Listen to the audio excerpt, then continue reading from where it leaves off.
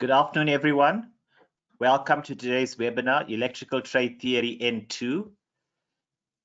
The webinar has been designed with the objective that we're here to assist you to prepare for the changes in the new curriculum, which we have started implementing with N1 and which will move into N2 and N3 later in the year. Our presenter this afternoon is Sunil, who is a seasoned college lecturer, author, a past national examiner. So his pedigree would suggest that he really knows what he's talking about. And this is his fourth webinar for those of you that are joining us for the first time. And thus far, we've had a terrific response from all the lectures that are set in. So just on the right-hand side, you'll see our control panel. And perhaps the most important thing for you, if you want to pose a question, is to use the chat tool.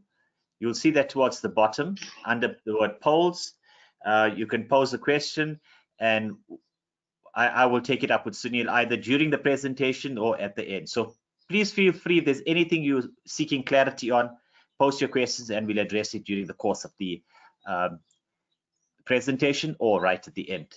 Just depends how it goes. So welcome, and it's over to our presenter, Sunil Chattergood.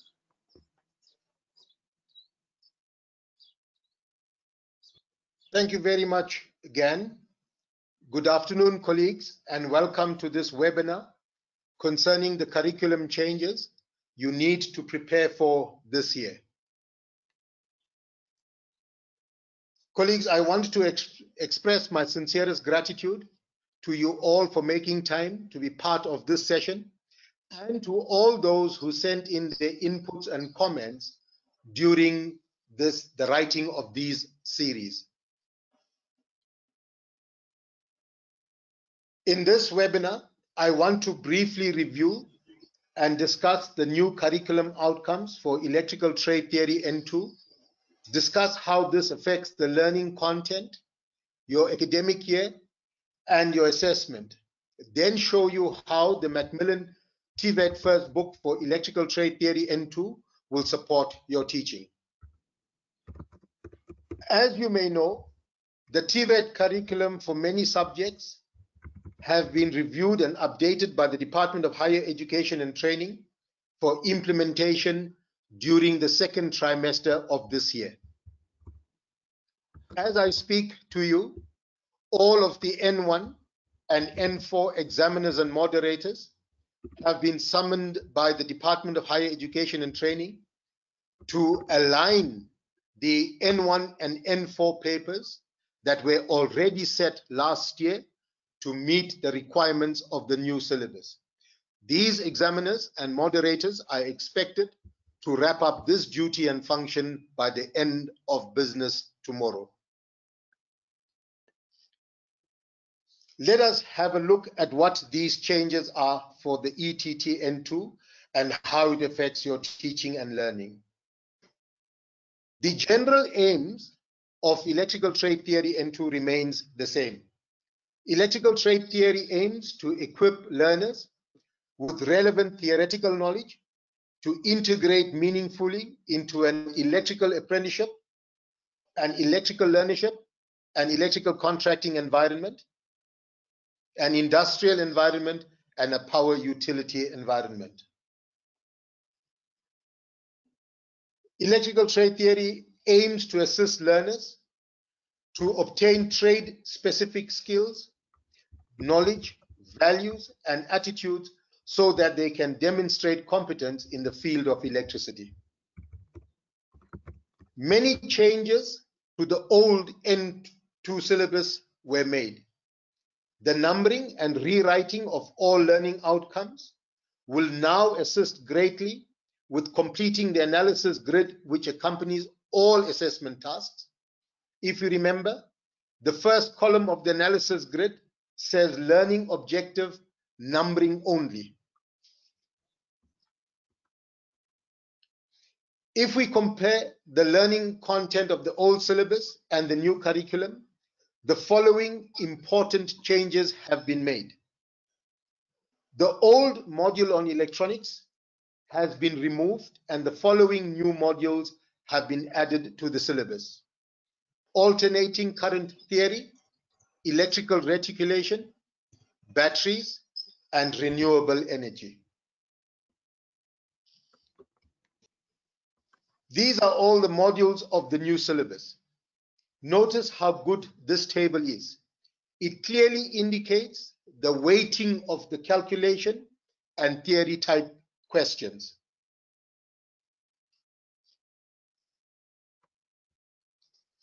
Notice that 18% of this syllabus now covers calculation type questions.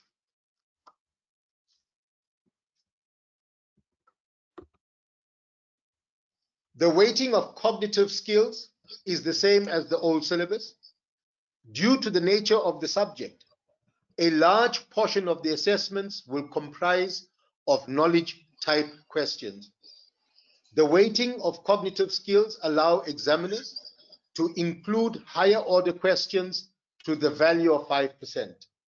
It will be good to see examiners now beginning to use questions of the higher order type. Let's take a look at the changes that have been made to each module in more detail.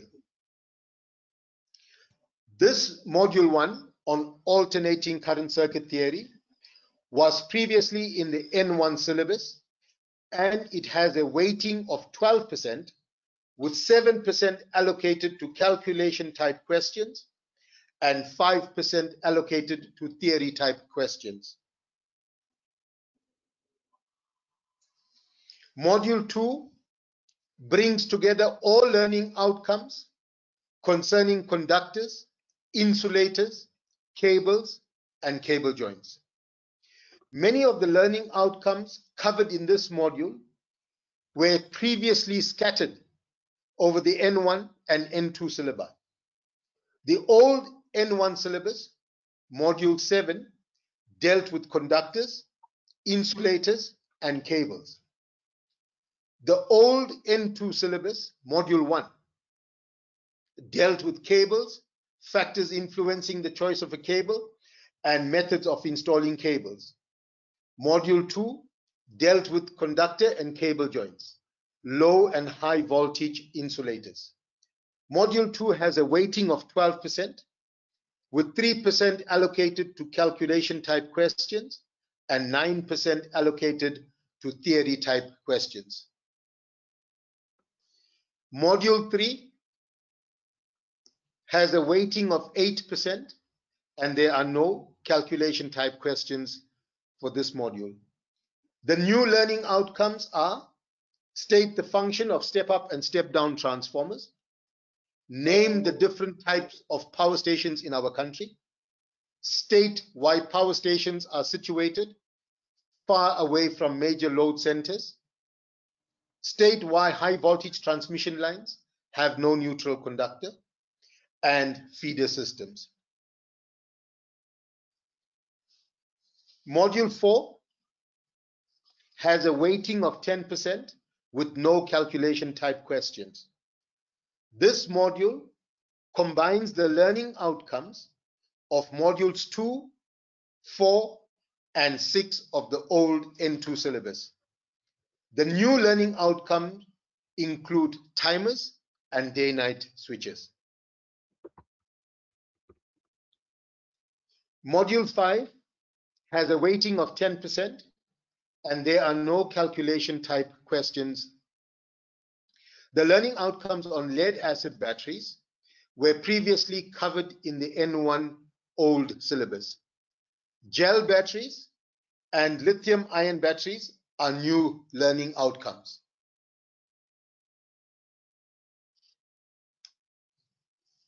Module 6 on direct current machines has a weighting of 10% with no calculation type questions. Part of the learning outcomes of this module were previously covered in the module 3 of the old N2 syllabus. Specific learning outcomes now require learners to explain the principle of operation of a DC motor and explain armature reaction. Part of the learning outcomes of DC generators were previously covered in Module 5 of the old N1 syllabus, and the new learning outcomes that form part of this syllabus are methods to improve commutation, the difference between separately and self-excited generators, series, shunt, and compound generators. Module 7, alternating current machines, has a weighting of 10%, and there are no calculation type questions. A large part of the learning outcomes of this module are from Module 4 of the old syllabus. Three-phase induction motor starters are no longer part of the syllabus, and motor protection has been moved to Module 4 of the syllabus.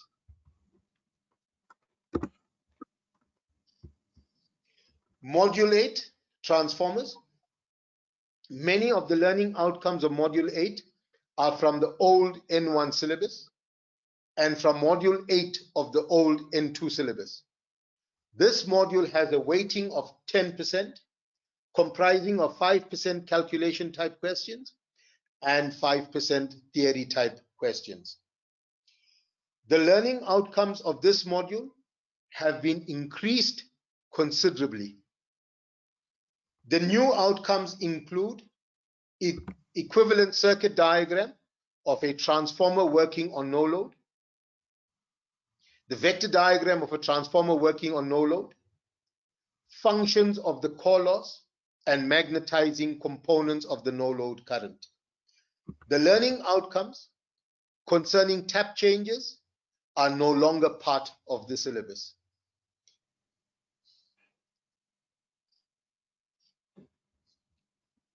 Many of the learning outcomes covered in Module 9, earthing, are from Module 5 of the old syllabus. This module has a weighting of 10%, and there are no calculation type questions. This module no longer includes the following learning outcomes: system earthing, equipment earthing, earthing networks, earthing systems at power stations and substations. Module 10, measuring instruments,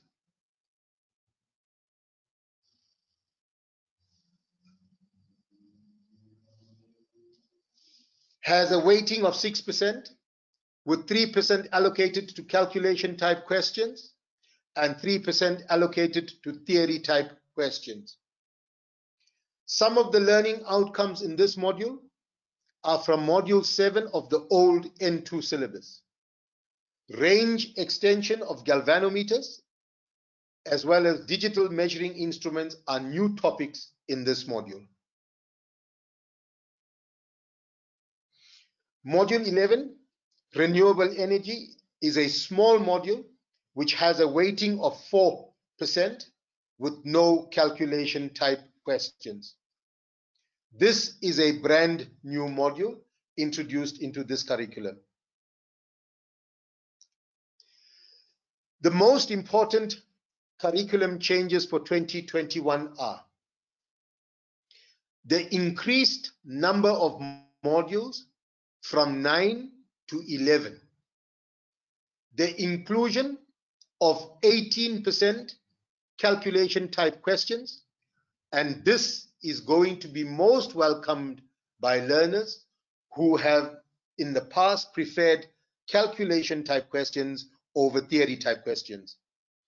The inclusion of the following new topics: AC circuit theory, gel and lithium ion batteries, range extension of galvanometers, the use of digital measuring instruments, and renewable energy. This new curriculum sees the exclusion of the module on electronics,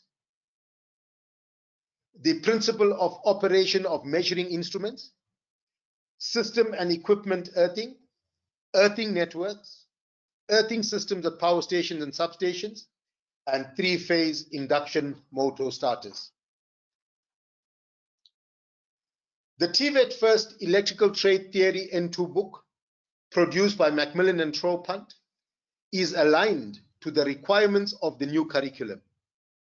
Each module in the book matches with each module of the new 2021 syllabus.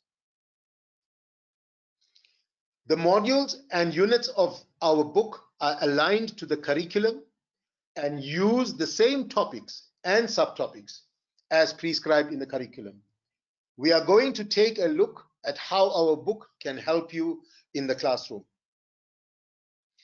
It is full of useful features that will help you and your learners to navigate your way through this new curriculum. Each module starts with an overview box that introduces the content to be covered in each module and lists all the learning outcomes from the curriculum. The overview box is followed by a starter activity, a class discussion designed to introduce learners to the content by relating it to things they are already familiar with. A summary of the content of each unit of each module is included at the end of the module, highlighting all the key points. These are excellent revision tools. We have used easy-to-follow explanations in simple language throughout, particularly for difficult sections. For example, resin joints are clearly described, and the process for making a simple low-voltage resin joint is described step by step. In some places, the book goes beyond the requirements of the topic in order to enhance understanding. This trend also allows for the foundation to be laid for sections to be discussed in later levels. The learning content is supported with comprehensive and carefully selected, worked out examples to help learners' understanding of difficult concepts and calculations. Lots of varied activities are provided throughout each module. These allow learners to get ample practice with all types of questions. All assessments and activities are modeled on exam type questions to ensure that learners succeed. Clear diagrams are included throughout the book to aid understanding. These will really help the learners who need to be able to draw circuit and wiring diagrams in their examinations. Photographs help the learners' understanding and link what they are learning to the workplace. We tried to include all relevant regulations from SANS 10142 concerning the topics covered in these modules. Important information is displayed in important note boxes.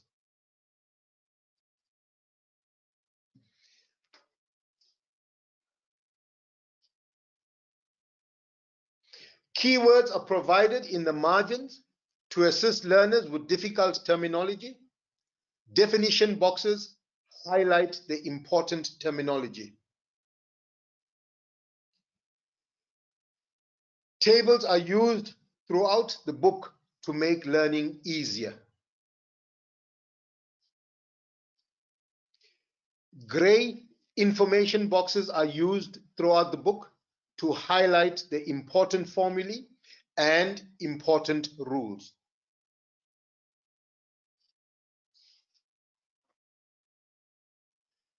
The See It Online feature provides web links to broaden and enrich learners' understanding of some of the concepts covered in the book. Each module is concluded with a summative assessment.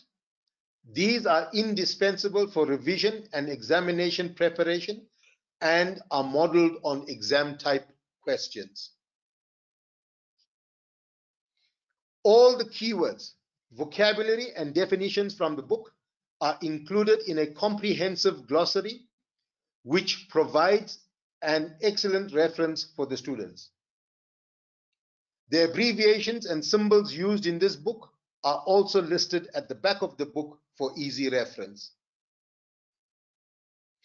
Exam tips are included throughout the book to assist learners, and there is a practice exam paper which learners can use for examination preparation. Our comprehensive lecturer's guide includes the following: full solutions to all activities covered in the student book, curriculum mapping document, a lesson plan template, a suggested 10-week teaching plan, teaching guidelines and useful web links, 2 class tests with memoranda and analysis grids, memoranda for the practice exam from the student's book. Attention is given to new and problem areas with unique instruction. For example, the relationship between the number of poles of an alternator and the frequency of a waveform is clearly explained. The calculation of instantaneous currents and EMFs explained in detail using suitable examples. And the examples lay a perfect foundation for the type of calculation learners will encounter in N3, N4, N5, and N6. The inclusion of a table to explain the symbols on the face of a digital measuring instrument. In this module, we've also included a detailed table explaining how a digital instrument is used to perform the various functions.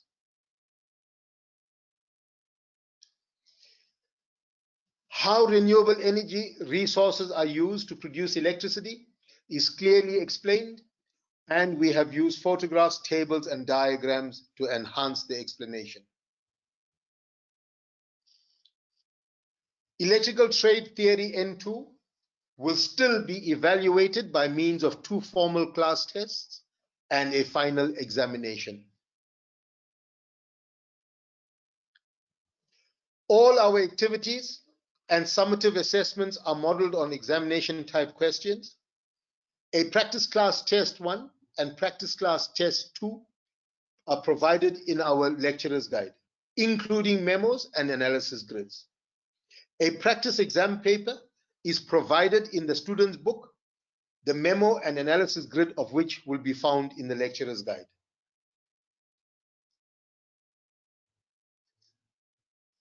This slide summarizes the features of the TVET First Electrical series.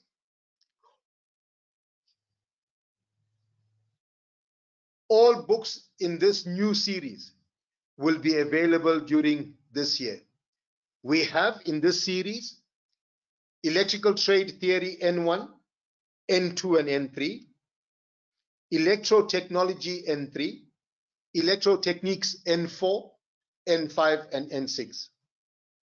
If I may remind our colleagues, the new curriculums for N1 and N4 will be tested as from April of this year.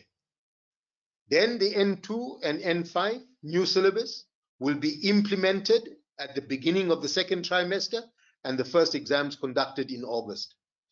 The N3 electrical trade theory and N6 electrotechniques will be implemented in the 3rd trimester, with the first examination being in November. Colleagues, I hope and trust that you have found this presentation beneficial. And if there's any questions that you would like to ask, I now hand over to Gan to conduct the next little part. But once again, thank you very much for giving us your valuable time, and I'm hoping that you would have benefited from this little presentation of mine. Over to you, Gan. Thank you very much, Sunil, for a thoroughly informative and an in-depth presentation. I'm sure those that have been listening to you would have benefited from today's session. There's no doubt about that. We've got some time, so I think let's make use of it quite fruitfully. We'll give you the opportunity now to pose questions to Sunil. And I don't think we need to restrict it to just N2. If there's anything that you are struggling with in terms of N1 curriculum implementation, I'm positive that Sunil will be able to tackle that, or he can always provide you an answer later on. So just raise your hand and unmute yourself, and then we'll give you the opportunity to pose your question. Thank you very much for your attention.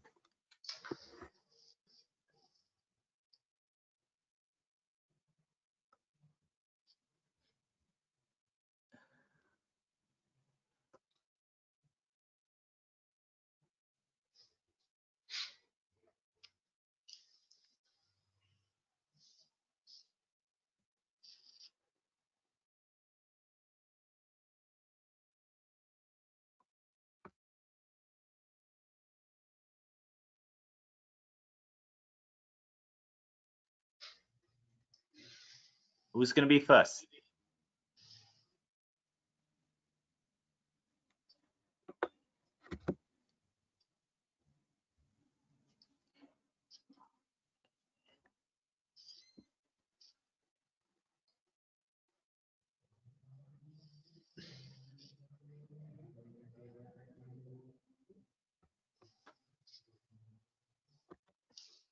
Okay, any feedback on today's session? How did you receive it? Do you think this is going to help you prepare adequately for curriculum implementation, trimester 2? Positive, negative, anything that we can modify for the next round that we may look at? Sir, how are you? Yes. Yes. It's Mugondo here from Centurion. Yes, Mugombe. Yes, then I heard the Mener mentioned that the new curriculum for N2 will be tested in April this year. So is he referring to the exam for T121, like the current one? Mr. Magundo, how are you? Sir, I'm good, Mener.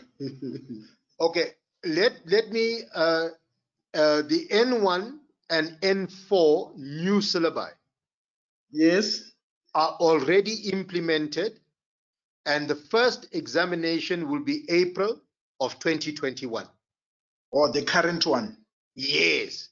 And All as right. I speak to you, examiners and moderators from all over the country have been flown into Pretoria, and they are Yes. currently realigning the exam papers to match the new curriculum.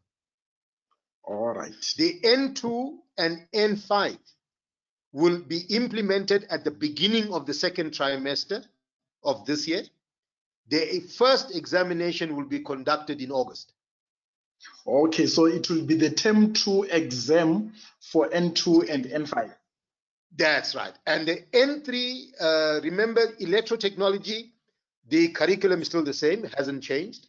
But the N3 electrical trade theory and N6 electrotechniques will be implemented third trimester of this year, with the first examination being written in November of 2021. Okay, so basically the N3 electro ETT and the N6 Yes. will be implemented in November, which is T3. Yes, yes. They will start teaching the new syllabus in the third trimester with the first exam in November. All right, thank you, Minir. Okay, Mr. Mugundo. I think Yes. it's also important for you to consider new textbooks at this stage for N2 and N5.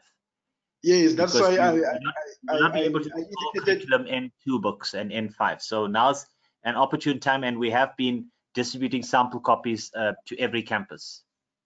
Yes, that's what I'm saying. I indicated in the comment that I'm happy that we are using these books. Okay, thank you so much. Okay, Yeah. Manshadi,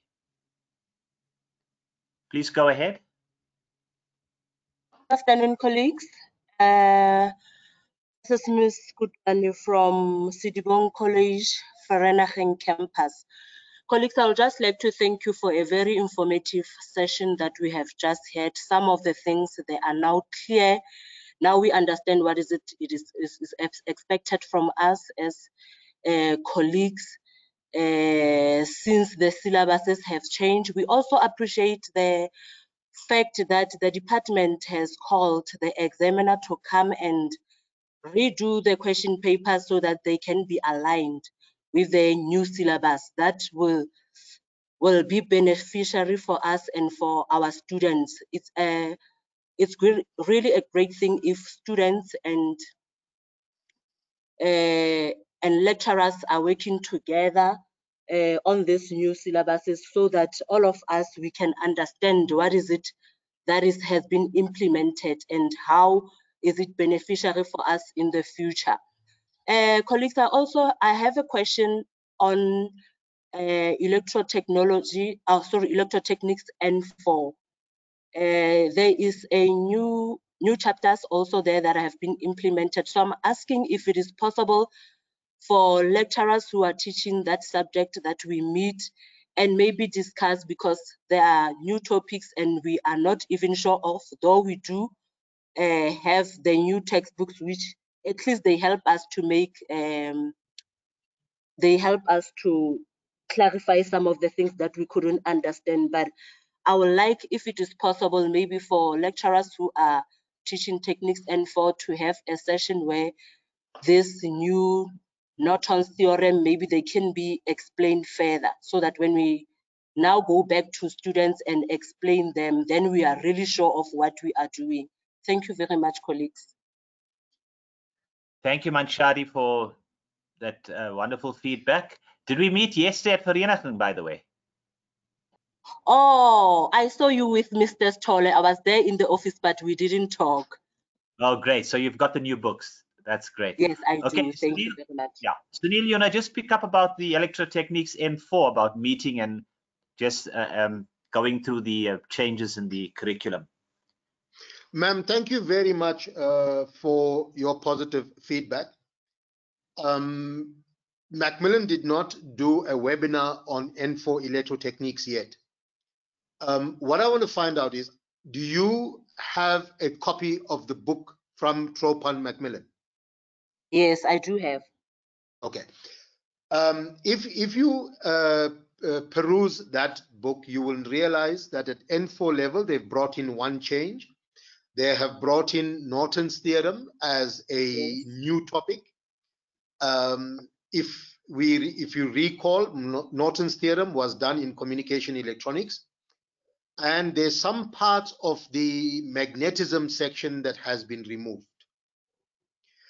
When you look at the manner in which I've presented Norton's theorem, I've written it in a way I would want you, my colleagues, to present it to their learners. I have simplified that into 3 steps, but at any time, you are more than welcome to call me. If you are in the area, or we can meet, or telephonically, I can go through Norton's theorem with you if you are having any difficulty with it. I will appreciate that very much, Sam. Okay. In the chat, you will find my email address. So if you send me an email, I'll put you in contact with Sunil. I think that's the best way to do it. So if you look at the, thank you very much. I've included my email here, and then just make a note of it, and yeah, send me your details and I'll pass it on to Sunil so he can make contact with you. Thank you, Sam. Okay, colleagues, great. I also want to inform you, if there's any section or any topic in these electrical syllabi that are giving you difficulty, please contact Tropan. They will contact me, or you can contact me directly. I am yet to help all of our colleagues.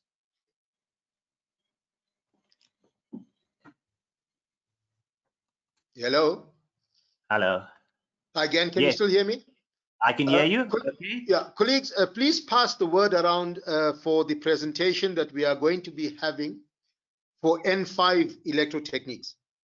Just quickly, there are no significant changes to the curriculum, but the presentation is going to be to help the educators present the material.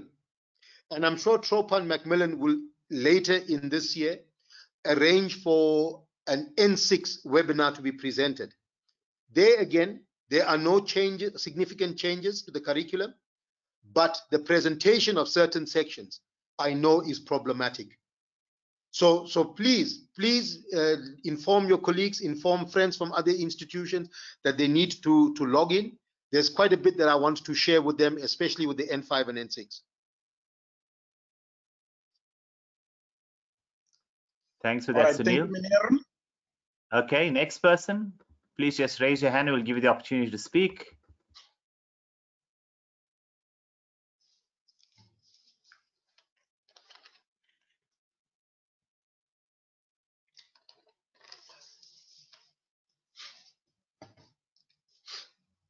Okay, I'm not seeing any more hands. So on that note, I'd like to thank all of you for your time this afternoon. We know that all of you are very busy, but having said that, I think you would have benefited tremendously from today's presentation. And you've got our contact details, so please make use of that, and I'll put you in touch with Sunil should you have anything further that you didn't want to raise at this forum. Yeah, we will send out the invitation for the Electrotechnics N5. If you haven't received it as yet, please check with your HODs, but we will send out a reminder in the next few days. Thank you, Sunil. Thank you again. Yeah. Thank you, everybody. Thank you, Meneer. Bye. Thank you.